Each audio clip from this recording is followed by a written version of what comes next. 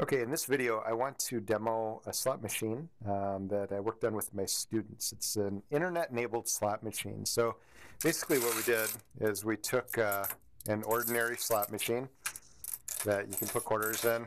Basically pull a handle, push buttons, then it works.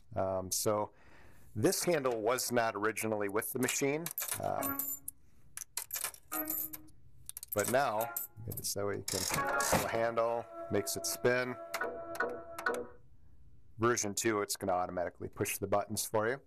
But really what we wanted to do was wire it up so that way, if you take a look here, there's an Ethernet cable. It could be wireless. Unfortunately, right now the internet is giving me a little bit of problems, so I just wired it in. Made a mobile app. So the mobile app is pretty simple. It just says pull a handle. If I push the button, it'll actually send a signal up to a web service. The slot machine consumes the web service and then will automatically go. So it is truly an internet-enabled slot machine. So in class what we did is we talked about the Internet of Things.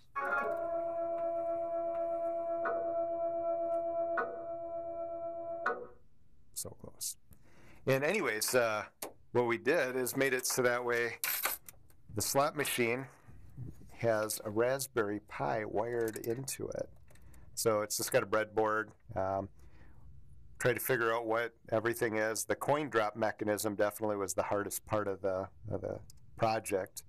And then just getting it so that way this has got a web service it's actually consuming a web service, and then it's all wired inside. So within the class, we just took a couple hours, couple days of the week.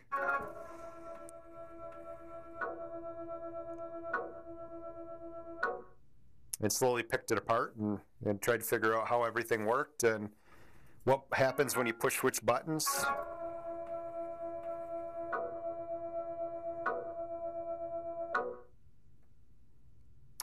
And it actually turned out pretty nice. So you can just basically push the button, hits the service, the slot machine detects that the button's been pressed on the mobile application.